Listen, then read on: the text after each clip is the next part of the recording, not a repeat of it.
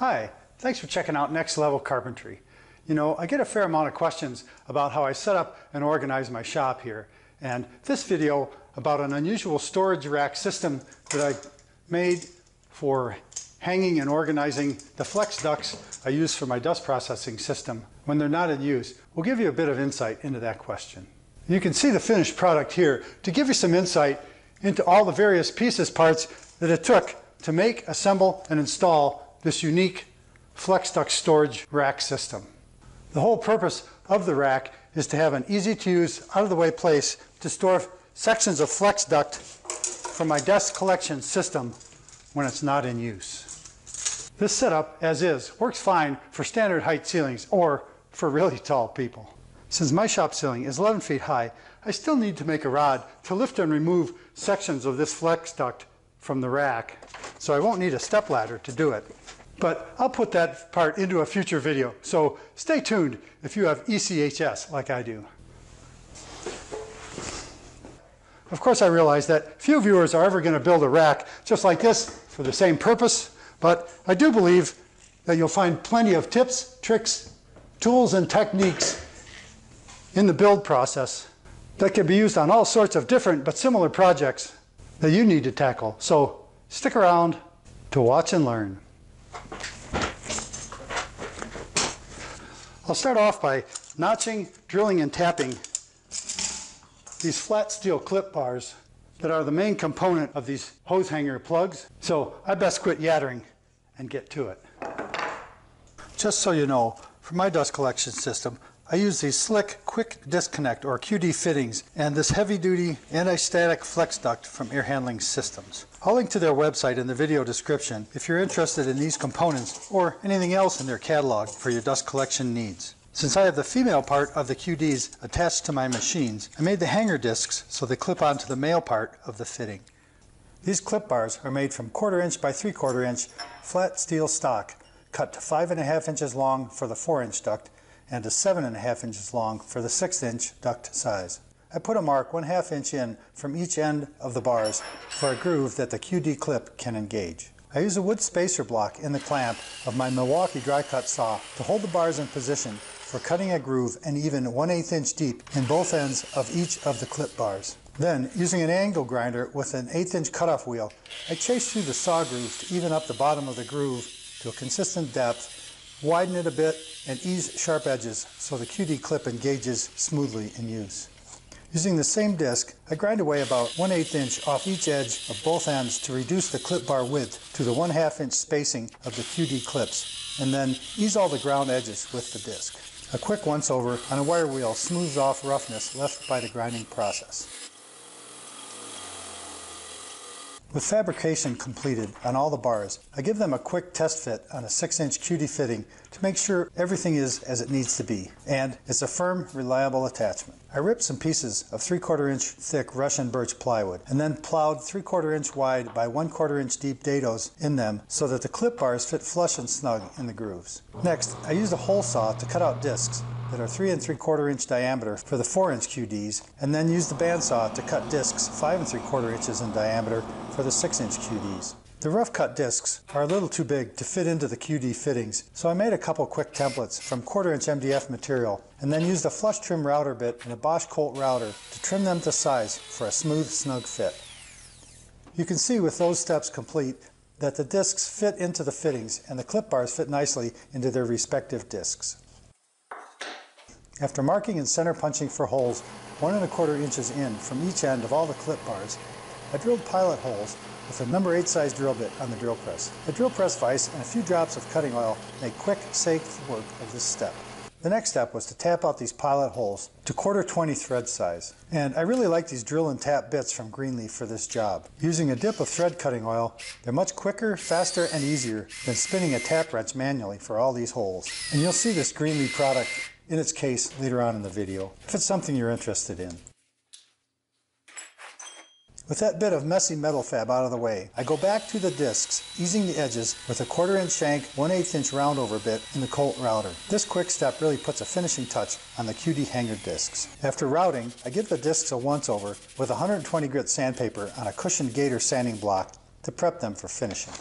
These discs would work just fine without any finish on them, but I slapped a generous coat of Diamond Vogel's natural grain stain on each one to make them look a little better and to keep shop grime from building up on the blonde wood over time. After the finish dried, I placed a clip bar, notches up, in the disc dado and drilled down through the discs through the tapped holes with the number 7 bit and, off camera, chased the hole through the disc with a 1/4 inch bit for a clearance hole. Flipping the discs over, I used a countersink bit so the 3/4 inch 1/4-20 flathead Phillips machine screws could be driven in flush with the blocks to hold the clip bars to the discs. Now the assembly is ready for a trial fit in the QD fitting, and it looks marvelous. Since I chose golf balls to use for hanging these ducts, I need to safely and accurately drill holes through the center of one golf ball for each hanger. To get that done, I used what I call a double V-block fixture. To make the double V-block fixture, I first ripped a 45-degree groove in the face of a chunk of scrap wood about 10 inches long. I made this V-cut in a couple passes to sneak up on the final depth. To prevent kickback of the loose V-piece on the final pass, I switched to a custom professional push stick modified with an extra long heel to push the V-scrap all the way past the blade so it can't kick back. Now, with the flat face of the V-scrap against the fence of the miter saw, I cut both ends at a 45-degree angle and then cut it approximately in half. To clean things up, I trim off both ends of the V-block, and now you can see how well a double V-block fixture holds a dimpled sphere in place for drilling.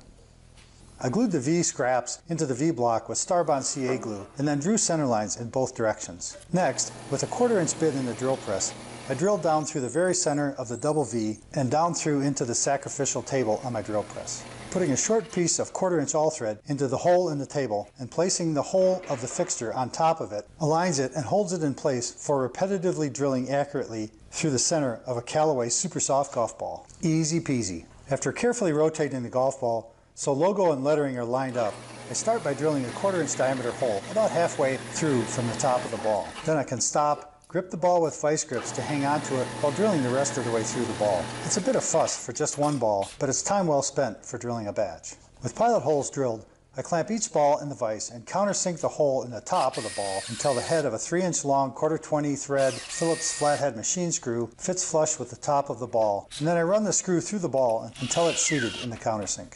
Off camera, I drilled a number 8 hole through the center of each clip bar, and then, as you can see here, I chased that hole through with the Greenlee 1/4-20 drill and tap bit. Next, I cut a 1-inch long piece of 5/8 OD aluminum pipe for each of the hangers and, using the pipe stub as a spacer, slipped the screw through the pipe and securely fastened the Callaway to the clip bar to complete the QD hanger plugs. With the hanger part complete, I start making the hangee part by drilling 2-inch holes in one face of a 32-inch long piece of 3-inch square steel tube. Even with a clamp, slow RPM, and a healthy dose of cutting oil, making this sizable hole is a little intimidating. I drill 5 holes like this, spaced for 2 lengths of 6-inch flex and 4 lengths of 4-inch flex. Flipping the square tube 90 degrees to the next face, I drill 5 holes 3/4 inches in diameter in the adjacent face, aligning centers with the 2-inch holes. And this is another smoky, screaming scenario. Next, I use the Milwaukee dry cut saw to make cuts for a 3/4 inch wide slot to connect the 3/4 inch holes to the 2-inch holes. To prevent a fracas, I stopped short of cutting these tabs completely free with this saw. Now I can use a 40 thousandths cutoff wheel in my 5-inch Metabo grinder to safely cut the tabs free and clean up the edges of these slot cuts. A quick pass with an 80-degree flap disc around all the drilled and cut edges removes burrs from the outside of the hanger tube for a nice, smooth fit and finish. Now you can see how the hanger plugs fit into these hangee slots. Quick, clean, and simple, right? Using a general deburring tool, I work to clean up sharp burrs on the inside of the holes, slots, and tube. I got the job done, but this was really a pain to do. A die grinder with a small grinding burr would have been a better choice, but hey, with a bit of inefficient struggle, I got her did. To anchor this hanger securely to the shop ceiling, I had to attach boards to the steel tube to span roof truss bottom cords. For that, I located, center punched, and pre-drilled and tapped 4 holes in the top face of the 3-inch square tube with the same tools and bits used previously. The center punch step positively locates hole centers and guides the pilot bit for quick, accurately located holes. Drilled and tapped holes provide amazing holding power for the 1/4-20 thread Phillips panhead screws I'll use to attach wood to steel. I milled up a couple of ash 2x4s 30 inches long and, using dimensions from my ceiling location, drilled 4 holes 5/16 inch diameter with a brad point bit in one end of each piece to align with the tapped holes in the steel tube. I stopped short of drilling all the way through with this bit so that the tip of the brad point bit left the centering point for the next step.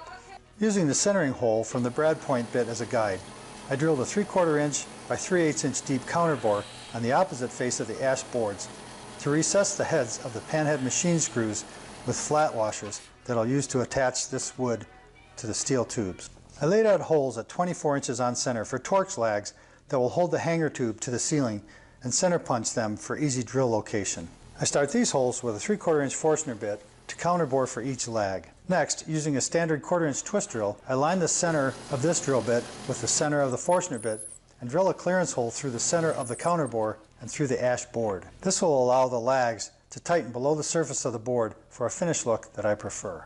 With all that drilling done, I take a minute to ease all the exposed edges of this mounting block with a 3/16 roundover bit. Again, I'm using it handheld in my handy Colt router. I want a positive connection between steel tube and ash board, so I laid out and cut wide, shallow dados on one end of each ash board where the connection screw holes are. Too lazy to switch to a dado blade, I made multiple passes with a thin kerf blade, of all things, to make two 2 7/8 inch wide dados. The lazy man works the hardest, right? The 3-inch wide tube rocks on its rounded corners in the dado groove, so I whip out a sharp block plane and quickly chamfer the dado edges for a nice, firm, positive fit of tube to board.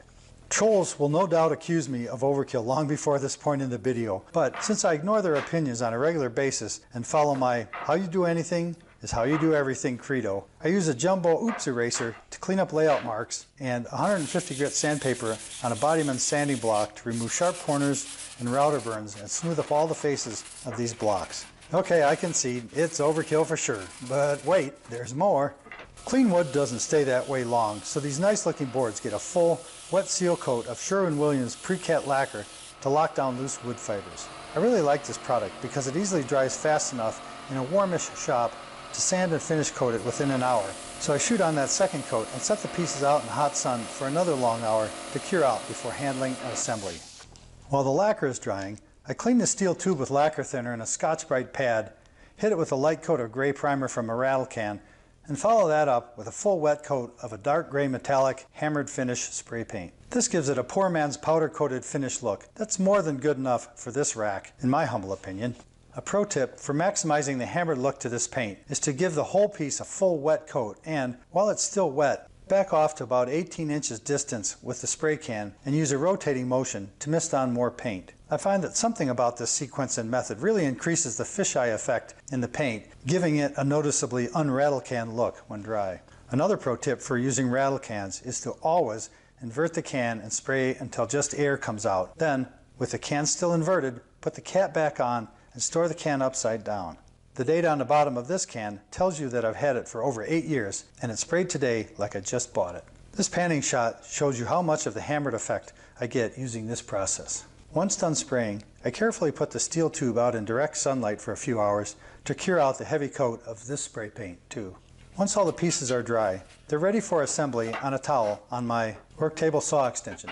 I tap flat washers into the counterbores and then drive stubby 1/4-20 thread Phillips panhead machine screws cut to length to hold the ash boards to the rack tube for a nice, clean, strong connection. This is the level of fit and finish I strive for. You can see here that even the machine screws are flush on the inside of the hanger tube. The final step for assembly is to pre-drive 3.5 inch Torx lags into each of the mounting holes so they're already in place when I wrestle the assembly to the ceiling for attachment.